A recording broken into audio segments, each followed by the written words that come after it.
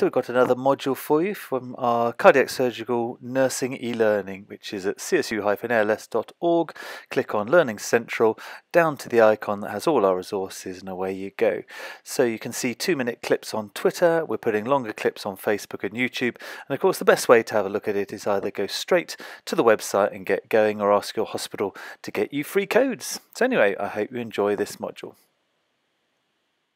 This section looks at the patient arriving in the intensive care unit. So normally the nurse in charge would be notified from theatre staff when a patient is likely to arrive in ICU, and they may or may not at this point give you some more information about how the surgery has gone. So the normal pathway for a patient following cardiac surgery is to be transferred to an intensive care unit for a period of time. And that time may vary depending on what centre you work in.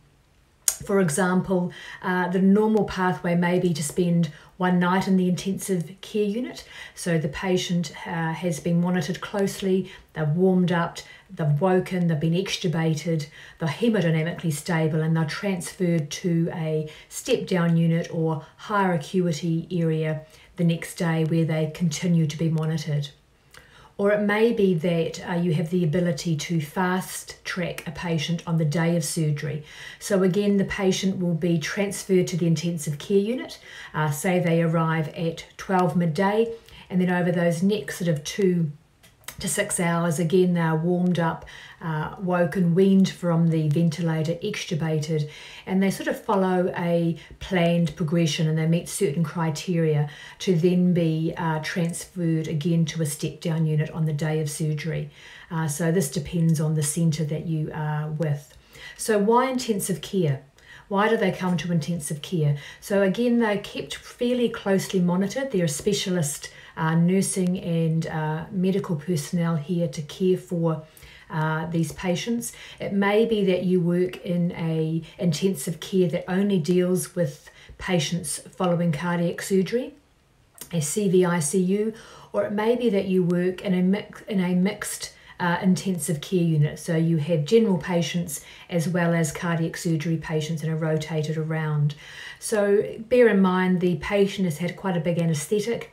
They have been cooled. They have this induced hypothermia that you would have learnt about earlier on in this course, which has a protective effect on the patient, predominantly on their heart and brain. They are intubated, and we want to monitor them closely. Hemodynamic instability and complications, if they are to occur, are more likely in the immediate post-operative phase. So being closely monitored means that potential problems can be identified and addressed in a timely manner. And for this reason, patients return to the ICU sedated and ventilated. So on immediate arrival to the intensive care unit, it's common practice to do a couple of things before a formal handover. So one of the things we want to do is to connect the patient to the ICU ventilator, and we do this according to the anaesthetist's guidelines or instructions. Following this, we want to ensure that the patient is breathing adequately. So we're looking to see that the chest is rising and falling. We're looking to see that our CO2 trace is appropriate, that they have good saturations, that the tidal volumes are being met that are being set on the ventilator. The other thing we may do at this time is connect the monitoring equipment to the bedside monitor.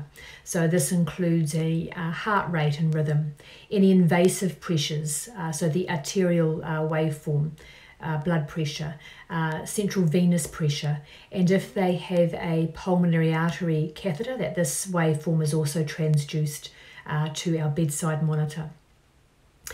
The next thing we'd like to do is make sure that our chest drains are attached to suction, and this is to help drain any air fluid, blood from that pericardial, pleural or mediastinal space. So attaching them to suction is very important.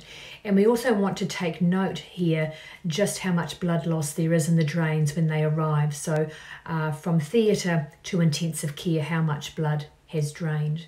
So those are the main things that we think about on immediate arrival. So during the handover process, it's very important to minimise distractions so that everyone can listen to the handover at once. Remember, you've already attached the patient to the ventilator. You have the bedside monitor with all the observations up there, and you've already got your chest drains attached to suction. So people at the handover will be the primary nurse, the primary intensive care nurse looking after the patient, and they may have a second nurse there also helping them admit the patient to an ICU. Generally, the surgeon and registrar and the anaesthetist are there to hand over, and often the nurse in charge or coordinator for that shift is there listening to the handover as well. So as I've said before, you want to minimise distractions so everyone can listen to the handover. So at this time, the anaesthetist may give a handover and the cardiac surgeon may also give a handover. The information that you're wanting to hear and at this stage are the patient details and history, so significant health history, and specifically their cardiac history that has led them up to having the operation. For instance, did they have a positive exercise tolerance test? Have they had an ST elevated myocardial infarction recently? Have they had stents previously? They had endocarditis. They've had rheumatic heart disease leading to endocarditis. This is particularly common in New Zealand. What operation did they have? Was it valves? Which valves were done? Were they replaced by a tissue valve or a mechanical valve? Bypass grafts, how many? And what was the conduit used? Did they use the internal mammary artery? Did they use a radial graft, vein grafts? So again, this information is passed on. For instance, it's quite good to know if they've had a radial graft used as one of their conduits, then you're looking to make sure that the limb to which that radial graft artery perfused, is it warm? Is it being perfused post-surgery? The surgeon will also indicate if there were any difficulties or complications during surgery. For instance, when they were coming off bypass, did they go into VF or VT? Did they require to be shocked? Were they given amiodarone? Did they have to reopen because there was a bit too much bleeding, so they decided to go back in and have another look before closing again? All of those things are communicated at this time. They will let you know the current infusions that the patient has come back on, the inotropes and the vasopressors and sedation. For instance, noradrenaline, vasopressin, milrinone, dobutamine. Most patients, the sedation of choice that they come back on is propofol. Epicardial wires, are they present? They're not always inserted following cardiac surgery for every patient. Do they have atrial and ventricular wires in, or just ventricular wires?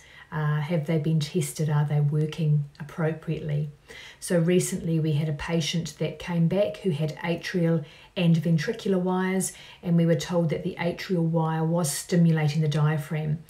So it still works, but of course if the patient is awake, that's going to be quite painful. So it was left there to use in an emergency, but it's good to know these things prior to handover or during handover. Chest drains. What drains are inserted? Are they pleural, mediastinal? Did they come back on a balloon pump? Quite often, if the patient has a balloon pump pre-op, then they come back on a balloon pump post-op. Any allergies, and the surgeon or registrar will ring the family or next of kin just to let them know how the operation has gone, and it's good to know that that phone call has been made. So generally speaking, the first few hours when a patient gets back or has been transferred to intensive care are generally quite busy going through the things that need to be done. So once you've had that handover, you're wanting to do a systematic check, including safety checks and a head-to-toe sort of physical assessment as well. So safety checks will include your airway adjuncts, that you've got the right emergency equipment there, a Goodell airway or oropharyngeal airway, the appropriate mask, an ambi bag. You've got suction working appropriately and oxygen working appropriately. You're wanting to zero all your invasive pressures, so your arterial line, your central venous pressure line, and your pulmonary artery pressure line if you have one. You're checking your alarm limits on your bedside monitor as well to make sure they're set at appropriate targets. Chest drainage, you're really wanting to keep a close eye on chest drainage in the immediate few hours post transfer to ICU, and generally speaking, this is every 15 minutes for the first few hours, getting that hourly total. Anything sort of over 200 mils, you'd be looking to communicate this to the nurse in charge or the registrar. And this is, one of the complications. We know post-cardiac surgery is bleeding, so we want to get onto this fairly quickly. All patients will have a chest x-ray. This is to ensure that the endotracheal tube is in the right place, sitting just above the carina, that if you've got a nasogastric tube in situ, that this is in the right place, a central venous catheter, again, that all lines and drains are looking okay, so giving you a baseline of where things are. You'll do an ECG, again to have as a baseline to compare to further ECGs further down the track. Now, if you have a patient that's come back and they are being paced, and they're dependent on that pacing because you've been told that they don't have any underlying rhythm, then the ECG will not give you any information. It's just going to show you the pacing spike. So just be aware of that you can't do a ECG if someone doesn't have an adequate underlying rhythm. Also, just check your catheter, your indwelling catheter. Often when patients come back, they can be, when they've transferred the patient across to the bed, they're lying on the catheter, it's kinked. Just make sure that it's out, that it's draining appropriately. So I hope you enjoyed that clip of our nurses e-learning course, which is at csu-als.org. If you want more, then we're going to post more from time to time on Twitter, on Facebook, and on our YouTube channel. Of course, the best way is to get on the website and get going with the actual full course, over 40 modules of fantastic content from nurses all over the world. Thanks a lot for your attention.